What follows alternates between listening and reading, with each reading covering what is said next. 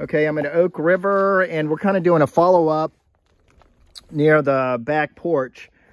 And what we're seeing here is it's visual. You can see the moisture coming through the block in that back porch area.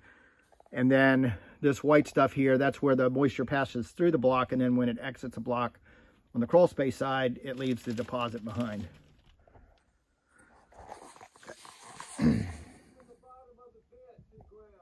Okay, so Todd's on the outside of the wall, and the ground is about a foot from the bottom of this vent. So that means that right about here is grade.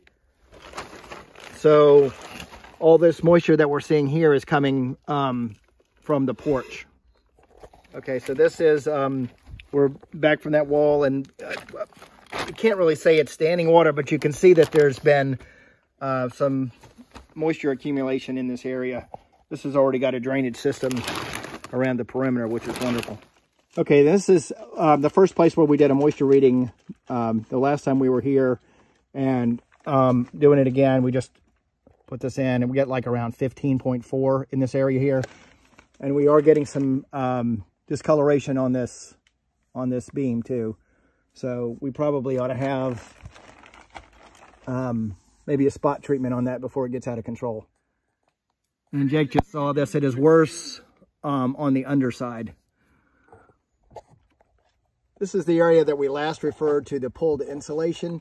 And I can see that we've got some deterioration in the backing or the vapor barrier on the insulation, and it feels damp. And this is the pocket that is right at the door. All right, I just pulled down a little piece of insulation, and this is to the right of the area where we pulled the insulation down before, and it's visibly wet, and it feels damp right here, and you can see that you've got some growth going on. So this is definitely an area to keep an eye on. I don't see anything rotting. I see where there was a previous repair here. This piece here is a previous repair. So this is the rim board to the right of the porch, and you can see it looks like it's OSB.